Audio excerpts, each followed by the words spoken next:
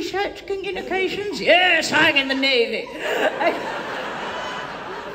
It's important, isn't it, to communicate? Yes, important. So how does it work in the Navy? What do you mean? Well, tell me, Oh no, she's going to make us act this out. Yes, she's going to test our communication skills.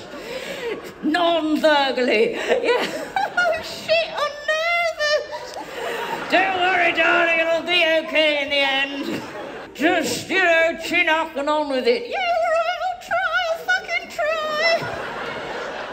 Tell me, when you're doing communications in the Navy, Yes. who are you controlling the communications of? The people who sail on the sea and the land. The land? Whose communications are you in charge of? It's not really like that. What I do is it's intense. It's to do with what you're wearing on your neck and these little...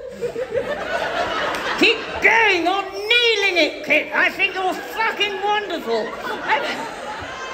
If you imagine a tiny little thing, little tray, and someone's looking at it in the microscopic level, right?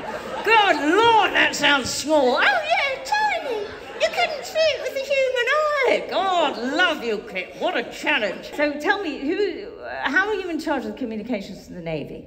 Well, you see, settle in. You listen. You listen. You look. Yes. And you say.